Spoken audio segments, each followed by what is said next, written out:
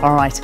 In the past, whistleblowers operated from a position of weakness, often alone and afraid, but these days the dynamics seem to have shifted a bit. In most instances, whistleblowers are praised for their transparency. Whistleblowing comes with challenges and dangers, and an example of this is perhaps the case of Angelo Agrizzi from Bosasa, who gave damning evidence at the Zondo Commission of Inquiry. Agrizzi was arrested and charged with corruption, money laundering and fraud based on his whistleblowing, as well as a lot of other people arrested this week as well due to this testimony.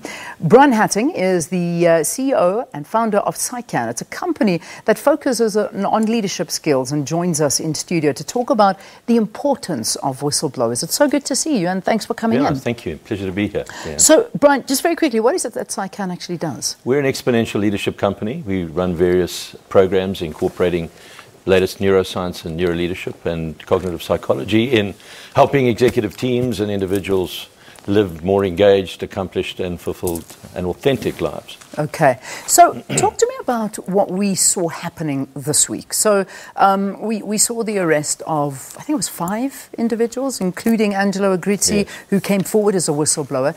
What is your response to this with regard to whistleblowing? So firstly, I think it's a misnomer. Whistleblowing has got a type of negative connotation to it. If you think of referees aren't very like people. They give yellow cards and red cards and stop the flow of play.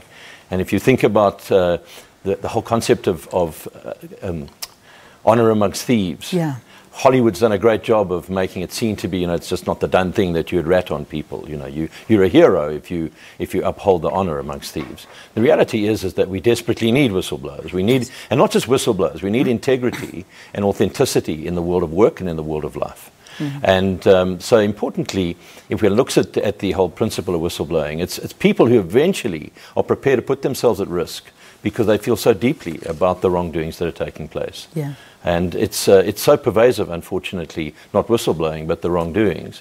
I mean, the president in his speech last night, very erudite speech, said, the revelations that have emerged from the Zondo Commission of Inquiry into state capture and into other commissions reveal a depth and breadth of wrongdoings that threaten the very fabric of our democracy. Yeah. And the fact is that if one looks at it, it becomes like a cancer, and often starting at the top. So wrongdoings here or there that might occur at different levels in organizations can easily be isolated and dealt with. But when it becomes the pervasive order of the day, as we've seen in previous organizations like Enron historically and other such organizations, WorldCom, we've seen it in Steinhoff, in different shapes and forms, it has massive knock-on implications for everyone, including the man in the street. Do you think an instance like we saw happening this week, I mean, a lot of people were sort of questioning, not that, if I'm not mistaken, Agrizzi was not necessarily arrested for what he only spoke about at the commission. I mean, there was more added on to that. But, it's a timing thing, and suddenly now he has been arrested after all of these years of investigations and things being spoken about Bosasa. But would this hinder other whistleblowers from stepping forward? I would hope so. I think that at the end of the day, you've got your conscience to deal with. At some point in time, you actually stand up and say, I've got to actually do the right thing. Yeah. And, at the end of the day, we're also needing to see consequences.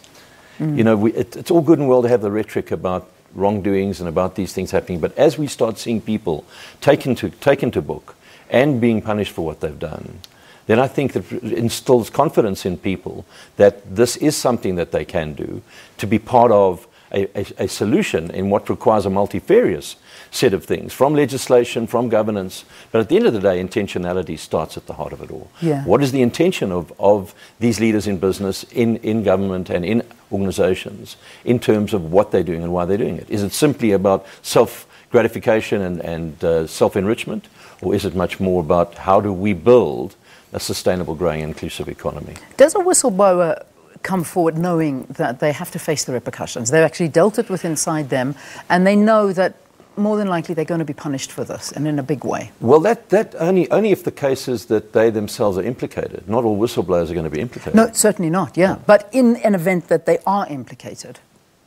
It's a really interesting question, because I think that there must be different drivers and motivations for them doing it. I think that part of them some of them might feel that if I put my hand up and if I blow the whistle now, perhaps I'll get a lighter sentence. Perhaps I'll be let off a little bit more. Maybe they look at it and they say, actually, this thing's running out of control. It's actually going to go only one way, and I'm going to be in the midst of it. Yeah. So why not actually find a way out, which is often the case. It's often the case, yeah. I mean, for Agrizzi, is this possibly the case that we're looking at right now? That's a really good question. I'm not inside his heart and his head. No. But I think that is the case. I would imagine so. Yeah. I don't think that whistleblowers who have been deeply involved and implicated suddenly have a Damascus moment and become suddenly righteous overnight and do it that way. I think that they're doing it. There's an intent behind the scene. They're doing it because there's a self-interest here. It's a double-edged sword, because in one way, it's good that this stuff is coming out, but it's also they are hoping to get benefits from it. What about the advent of social media and, the whole issue of, we suddenly see all these anonymous accounts, okay, and I'm not necessarily talking about the bots, but they're actually run by people that rely on people dropping information and files to them, and then they come and explode it onto social media, and then it starts bubbling out of control, and whatever happens thereafter happens. So social media in this day and age of whistleblowing? I think social media in today's world means that you've got to be very careful what you do and say and what you're caught up in, because the moment it gets out there, it is just going to extrapolate. And so at the end of the day, you can use it to your benefit if you're smart and if you engage with social media in an appropriate way. You can get good messages, you can get right messages, you can make it work for you. You can create all sorts of perceptions. Perception is reality. What we see and deem to be reality is our reality, even if it might not be. Yeah. So social media is a very powerful and in many ways a very dangerous thing, but it's also a very useful thing. Yeah. And I hope that over time, disciplines and good diligence would apply in how people get to use it, because it can very easily blow up in your face. If we look back at the history of whistleblowing in South Africa, how has it shaped it and how common is it? Gosh, I don't think it's been that common. I think people have been very fearful. Yeah. If you think about where a lot of this defibrination has taken place, has been inside of government. And government are very powerful people. If you look at the Bosasa thing and what goes with it, it's governments involved with it. This is not just like a Steinhoff that was malfeasance and fraudulent activities that were done wrong, absolutely, and needing their punishment, but a little bit different to the integration of politics with business and how proliferate it was. And people feared. And we've seen and heard of people having their lives threatened. This is not just, I'm going to get you. This is, I'm going to get you and take you out. So death is one of the options that people have been confronted by, whether real or imagined. Yeah. And that has been, therefore, I think, a delaying factor in getting people to step up to the plate. Yeah. Just finally, as I let you go, Bryan, in terms of encouraging whistleblowing and organizations sort of saying, we do encourage it, we want you to come forward and tell us, how do you do something like that? Well, firstly, you rename it. You call it Truth Champions or something along those lines. I don't know what it is. Yeah. Because you reward people for that. You have an award in your companies for the most authentic person of the year, or the most authentic act, or the most honourable act, or to start instilling that. If you look at Rwanda, for example, they've introduced this thing called Umuganda, which is every Saturday, for the last Saturday of the month, everybody, including the president, goes out and does litter collecting.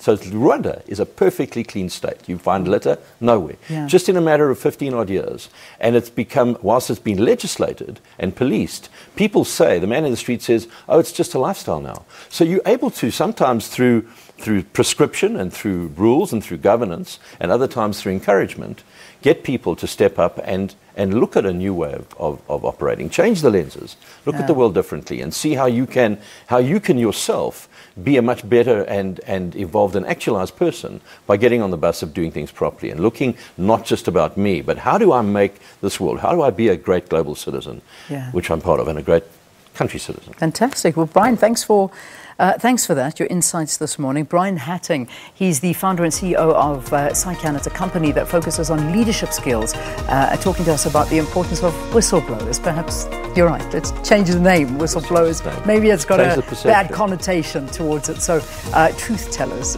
truth sayers, I don't know. Yeah. Give Truth us a champions. name. Yeah, we'll do something. Truth champions, Truth whatever it Avengers, is. whatever. All right, thank you again. Thanks, Thank you.